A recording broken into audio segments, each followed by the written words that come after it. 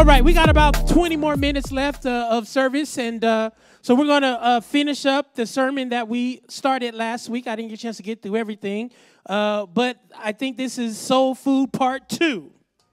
So turn with us to Isaiah chapter number 55 is where we're going to head, and we'll continue to think a little bit prayerfully together about what does it mean for you and I to engage in a soul food diet. Amen. Isaiah chapter 55. If you need a Bible, shoot your hand up. We do have the words on the screen as well, if you'd like to follow along there. And I believe that the scriptures can bring us so much direction in this season and moment. As you're preparing to get your scripture together, Isaiah, the prophet, major prophet, one of the big prophets, was writing to the community of Israel living in the post-exile of Babylon. And the role of the prophet simply was to bring the children of Israel, God's people, back into covenant relationship. That God always has somebody around you that can remind you what you're supposed to be doing. Because how many know it's easy to forget what we're supposed to be doing? And so God will always put someone there in the culture of Israel and the Jewish people. That was the role of the prophet. And Isaiah was fulfilling his role, writing to the children of Israel as they came out of bondage from Babylon. And last week, we started off this series looking at the scriptures that said, "Ho, or listen to everyone who is hungry, come and eat, buy milk and drink. You that have no money, come and get it without price. Why do we spend our money on that which does not satisfy, and our bread for that which does not fulfill?" And we spent a lot of time speaking on these things. We didn't get to the second half of the chapter, so I thought we'd jump into that a little bit. So we'll start at verse number 6. When you have it, say, "I got it." All right, the word of God, Isaiah 55, verse number 6. "Seek God while God is here to be found. Pray to God while God is close at hand. Let the wicked abandon their way of our soul force." Unleashing our soul force. Father, in the name of Jesus, bless the word of God that has been read for us, the people of God. We ask you to hide this word in our heart so we will not sin against you. Please send your anointing that makes preaching and teaching easy. This is our prayer. In Jesus' name we pray. Let the people of God say amen. Amen. This Sunday is actually the second Sunday in the liturgical calendar during a season that is known as Epiphany. And if any of you have taken the GRE or, got a nice vocabulary, you know that Epiphany, maybe it is used more commonly than I give it credit for. But many of us know that Epiphany is denoting when we come into a revelation. One may even say that when the light comes on and you get an epiphany, some information that you did not previously have is all of a sudden invading your mind. It is a surprise of sorts. It is something you did not expect, but that knowledge and information has a radical interruption and change in your way of thinking and being in the world. If we were to look deeper into the biblical text during this Epiphany season, there are all kinds of texts that talk about how the light of God is shining, and we as God's people ought to carry that light with us so we can, in many respects, light up the places where the light of God is absent. Epiphany. And I want to submit that when you and I follow Jesus well, we can be the source of so many people's epiphanies. That we can, in many respects, help lighten up the lives, not through the power of our own light, but through the source of light that shines through us that emanates from the life of God, whose light never grows dim. Now, it's so important for you and I to appreciate what an epiphany is not. Because we are now living in a season and time where new information, whether we want to experience or hear about it or not, is now flooding all of our senses. I am so much bothered by the many ways that we are in an age of propaganda, where the truth is so muddled. Thank you, Jesus. That people feel like they having an epiphany, but they can't tell if it's an epiphany that is causing life or death.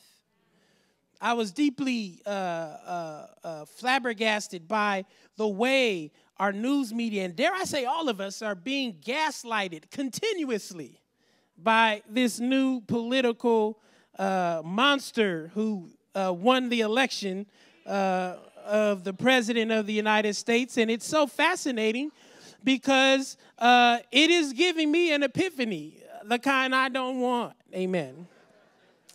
It is helping me to appreciate that there are some things in my soul that I must continue to work out, or I may become victimized, dare I say hijacked, dare I say taken on a ride to a place that I know I don't want to go. I know God is not trying to take us there, and I certainly believe that we, the people who follow the ways of God in the world, must figure out a way to distinguish between the light of God's truth and the propaganda of this fallen world. This is where and why I believe the voices of folk like Dr. Martin Luther King and so many others are so important, because they are, in many respects, our contemporary Isaiah.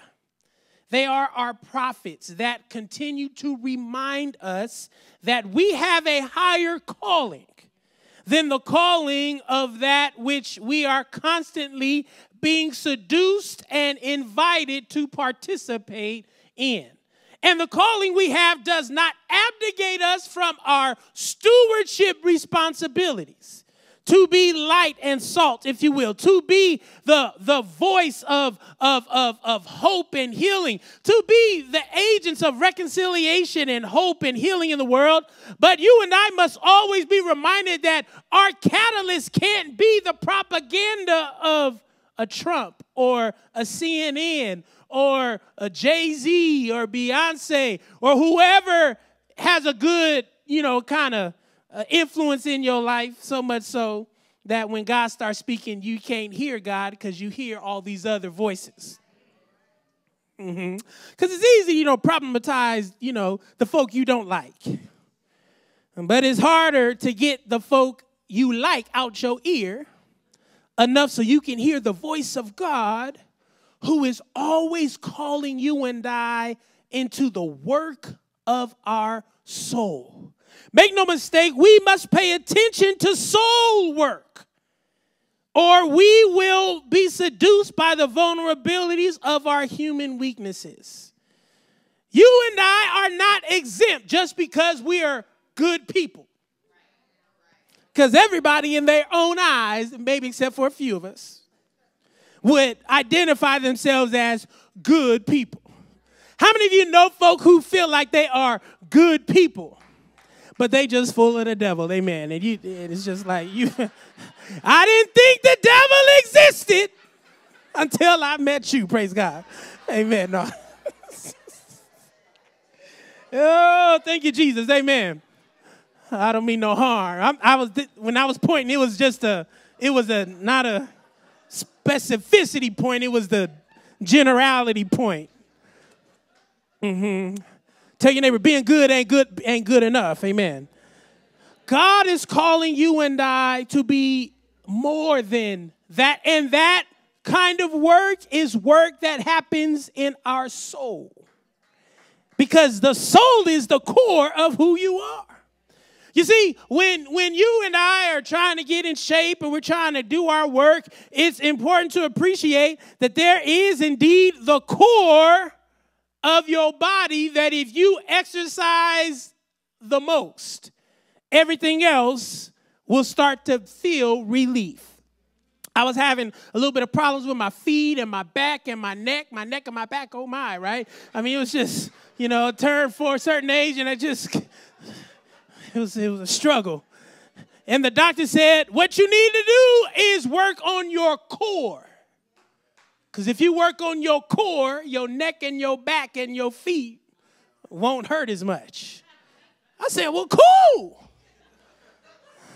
But I realized that core work ain't no joke, praise God. Oh, I love to lift weights, barbells. Oh, I do that all day. Mm-hmm. Oh, yeah. I love to do them things where, what's that? You sit down on the thing and you work out your hamstrings, and I love to do all that stuff. But then you start working on the core. And it's a challenge. Well, keep it real. It's the same in your spiritual soul work.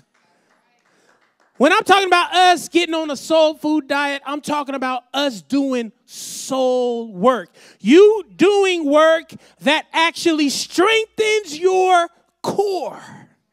And that core, my loved ones, must be strengthened for this season we're entering. We're not going to make it if we don't do the soul core work. We will be caught on the gaslighting epiphanies of a fallen world that is bipartisan, that is cross-cultural, that is both in the academy and in the school of hard knocks. But the core soul work that you and I must do is critical for our ability to unleash what I call, not I, but Dr. King and others call the soul force. And I am convinced that there's an opportunity for we, the church, in this season and moment to do that kind of soul food, kind of appetite that creates space for the soul work that can unleash our soul force. Dr. King, in one of these quotes, he says that again and again we must rise to the majestic heights of meeting physical force with soul force. And he is talking indeed about how they resist evil in the world. And yet I find this idea that there is a power and a force that we, the people of God, must pursue, or we ourselves will become the agents of that which we resist ourselves. That's why some of us are going to Washington, D.C. to stand up against the death penalty. Because God says that he has no pleasure in the death of the wicked. That's what God said. I didn't say it because I if you ask me when I'm not up here preaching, amen. Hallelujah. Y'all say something, thank God Pastor Mike ain't God. Amen. We'd be in trouble. God says in Ezekiel, chapter number 39, I'll tweet the right scripture out, but God says, I have no pleasure in the death of the wicked, but that all should repent, turn from their ways, and live. Now, if God has no pleasure in the death of the wicked, how many of you know that we who follow God need to ask God to do the soul work in us? Because not all of us are there. Amen. Amen. Some folk do something to us, and we pray for justice. Right? Amen. And I'll just leave it right there. But isn't it interesting that when we do something to offend, we always pray for mercy? I don't see too many of us when we in the wrong crying out for justice. We asking for mercy, grace, second chance, third chance, 10th chance, as many chances as I can get to get it right. So part of what I believe you and I must imagine if we're going to do this work of our soul, we have to imagine what kind of impact will the soul food, what is the criteria that the soul food will have on our lives so we can be readily able to do the work of the soul and unleash the soul force. The first thing that I think the scriptures say boldly is that if we are doing or engaging in a diet of soul food, listen, it will always have us coming back for more. Everybody say, keep coming back, keep coming back. Verse number 6 and 7, it says, seek God while God may be found. Pray to God while God is close at hand. Let the wicked abandon their way of life, the evil their way of thinking, and let them come back to God. Now, if you have had a wonderful experience eating some food that is good to you, you will always go back for more. You may not go back for more at that exact seating because you don't want to be, greedy and whatnot. Maybe. But if a restaurant has been good to you, you'll give it a great Yelp. My wife's the Yelp queen. You are. Don't you got like a elevated status on Yelp or something?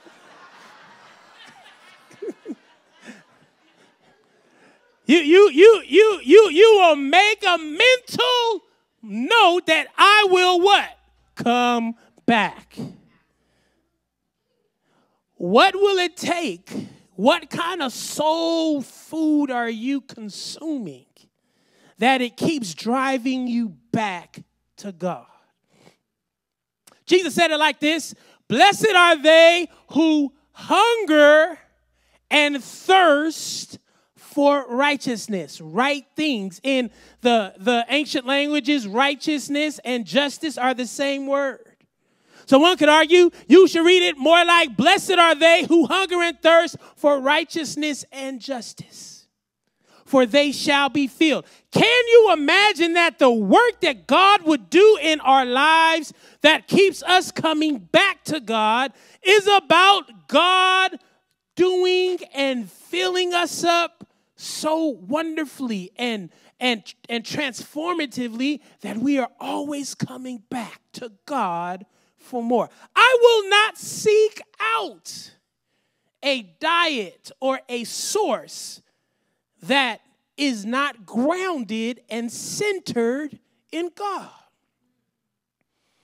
I mean, we were just singing it. Everybody was crying and weeping. From my heart to the heavens, Jesus be the sin. Woo, thank you, Jesus. For it's all about you until you get on your job. It's all about you until your money gets funny. It's all about you until my candidate loses, until the racists start running crazily, until someone calls me out my name. And then it ain't all about the Lord no more. It's about somebody else, praise God.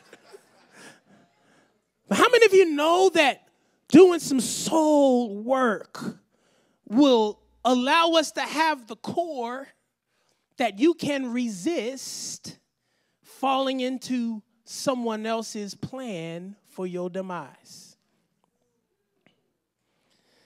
Is our soul food driving us back to God for more soul work, or is what we're consuming putting us in someone else's project? Which causes me, if you take this scripture very seriously, it says, let the wicked abandon their way. What kind of wickedness do you and I need to abandon for this soul work for our soul food to really have its maximum impact. I love Simon Chan. He's an Asian theologian. I've been loving him ever since I was in undergrad. He describes sin in 3 ways: the sin within us, the sin around us, and the sin beyond us. The sin within us. That's all the stuff you and I struggle with. And I ain't got to give you no list. Amen. You know, give your neighbor a high five and tell them, I know my struggle. I don't need your help. Amen. I don't need none of your input on my struggle. Hallelujah. I'm not proud of it, but I know what I struggle with every day. And that's why I'm here in this church. That's why I'm praying. That's why I'm in groups. That's why I'm in therapy, because I know my struggle. So don't be trying to read my struggle. Not discern. No, discern your own struggle. Leave my struggle alone. Don't talk to me about my struggle unless you're willing to walk with me for the rest of my life through my struggle. But I don't need no drive-by struggle things. Struggle. I'm just giving you all. No. You keep your bullets and all your discernment to yourself. If you so full of discernment, look in the mirror and discern your own struggle and ask God to send some folk in your life that can walk with you around why you so mean. Why you give your body and your soul and your mind to people that will abuse it. Discern your own struggle. I don't mean no harm. I don't know why I'm talking to nobody about that. The sin within us. But there's a sin around us. That's the systems, the injustice, the fallenness, the human weakness of humanity and creation, the sin around us. Then there's sin beyond us. That's the devil and all the devil's business. And believe the devil is real. Don't you get so educated and so thoughtful that you don't think there is evil in the world. It's here. But that evil cannot defeat the child of God, the people of God, who are developing a soul that is fueled and stabilized by the power and the soul food of God. So the question you got to ask yourself, what kind of wickedness must you and I abandon if we're going to unleash our soul force? Is your soul food compelling enough, whatever you are consuming, to keep having you come back to God? Or is it just this thing that is not very compelling? Because there is a practice of Christian faith that is not compelling. Hello, somebody. It can be, if I were to pull Dietrich Bonhoeffer out the air, Dietrich Bonhoeffer called it cheap grace. You know, the kind of faith where you can just kind of come and dip your toe in it whenever you want, but it don't leave you transformed or challenged to change who you are, to change how the world is. You just eat there whenever you feel like it. I'm calling for us, the people of God in this season. How does this soul food make us so addicted to God's meat and God's drink that I gotta sit at this table? Even when the consecration is over, I gotta keep living on a soul food diet. I'll give your neighbor a high five and tell them, I need this soul food. I need this soul food. I need this soul food. I got to keep coming back. The second thing that I think will be an example or an expression of you having a soul food diet, it will give you life-giving ingredients. I love verse number 12. It says that you will go out in joy and be led back in peace. What does it mean, my loved ones, for you and I to have the kind of engagement consistently with God where the life-giving ingredients of joy and peace and love The things that we heard Dr. King mention, the things that you and I know are reflective of the text of the life of Jesus, that you and I must have access, not just to the life-giving ingredients, but they must become a part of our composition. Because, when you eat food, it, spreads throughout your body. That food don't just stay in your stomach. Your body extracts all of the nutrients that are usable and fuel your body so you can carry out the tasks that you decide are necessary. In the New Testament, Galatians chapter number 5, it is described, these life-giving ingredients, as the fruit of the Spirit. Love, joy, peace, patience, kindness, generosity, faithfulness, gentleness, and self-control. Now, if you want a report card on what is comprising you, this will be a good place to start. Because this is described as the fruit of the Spirit, meaning that the Spirit that is doing the work on your soul should bear these manifestations. Let's read through that list again. Close your eyes and just think about it. Think about the ones that say ding, ding, ding, ding, ding, and the ones that say love, joy, peace, patience, kindness, generosity, faithfulness, gentleness, self-control. Lord, help me today. Isn't it something that we live in a culture that does not call us forward consistently to embodying these life-giving ingredients? We'll pick and choose the one that make us feel good at the moment. I'll love you if you love me back. I'll be gentle to you as long as you gentle to me. I'll be faithful when it suits me, and I will have self-control when I do. Lord, help us today.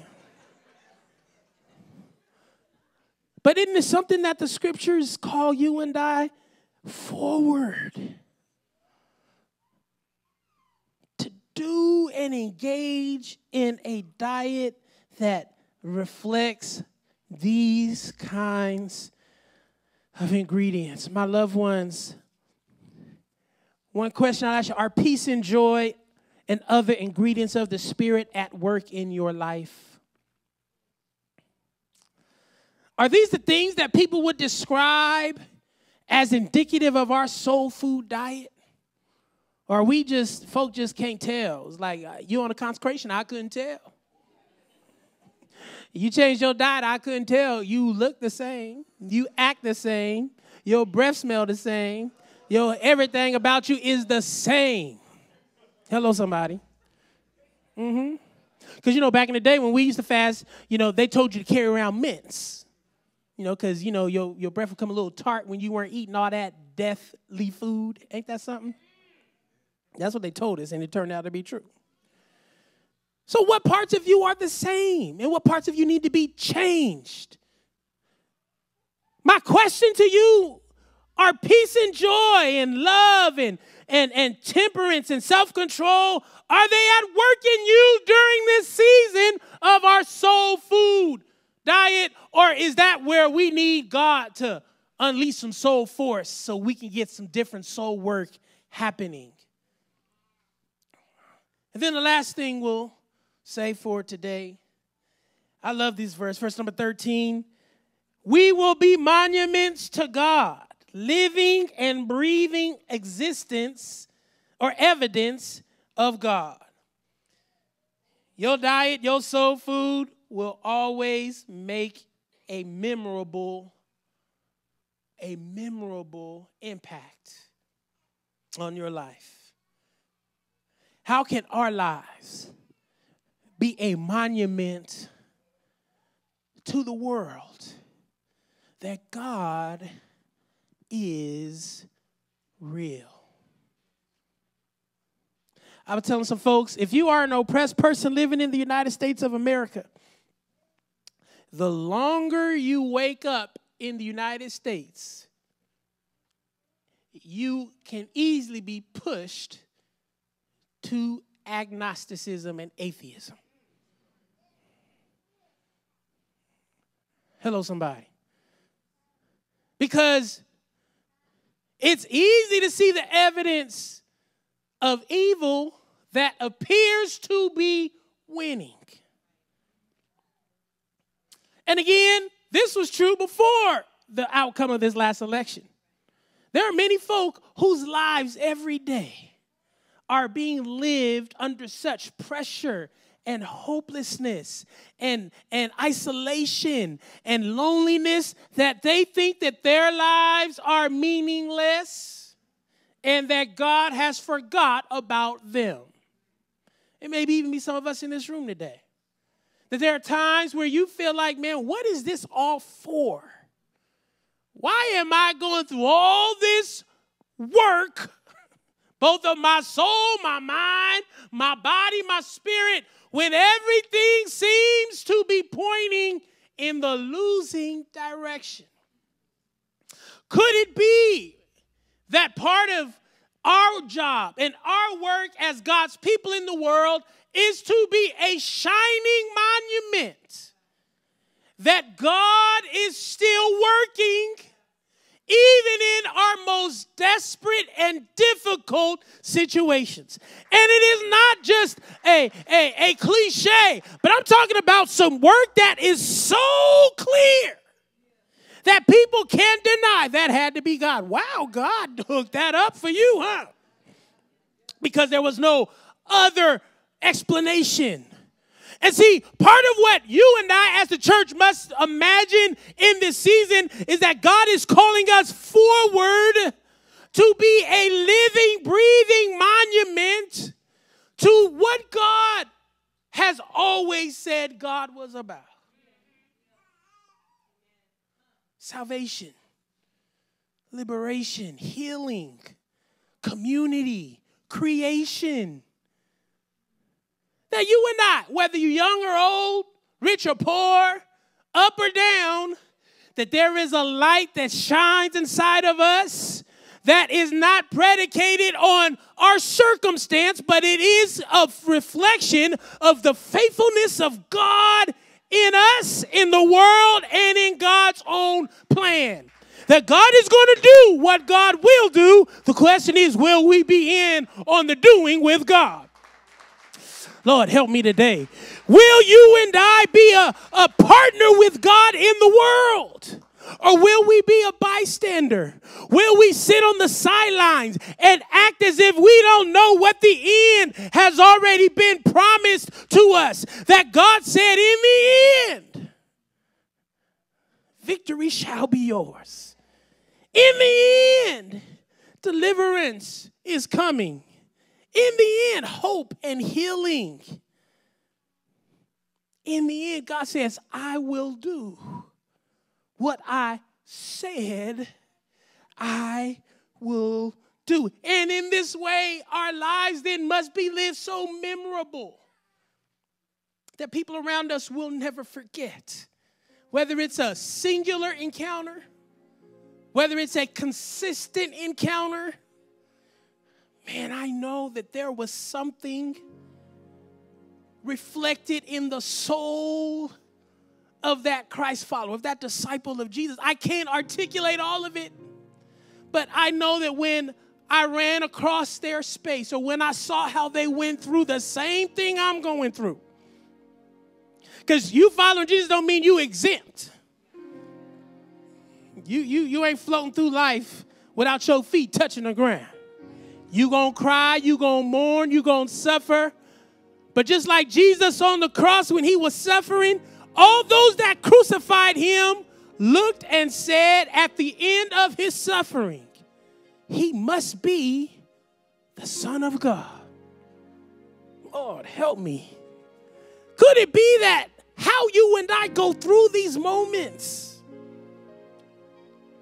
how we go through these moments, how we endure, how we treat those who we don't like, how we work for justice even in moments and situations that seem like we might as well throw in the towel. That how we work and move as a reflection of the work that God is doing inside of us can change and encourage and enlighten and empower and liberate those around us who can't see what we see, who don't know yet what we know, who can't fully grasp what we know to be true. That the God, creator of the heaven and earth, neither sleeps nor slumber. That no weapon that is formed against us will be able to prosper. That even if we walk through the fire, we will not be burned. If we go through the flood, the waters will not overtake us. Whew. I don't know about you, but God, I need you to do that soul work in me. I need you, God, to work so well and much in me that my core is so tight that I will not be moved by my circumstances to the point of despair, to the point of faithlessness. But God, I'm going to stand and wait on your word to come to pass. And while I wait, I'm a work. While I wait, I'm a praise.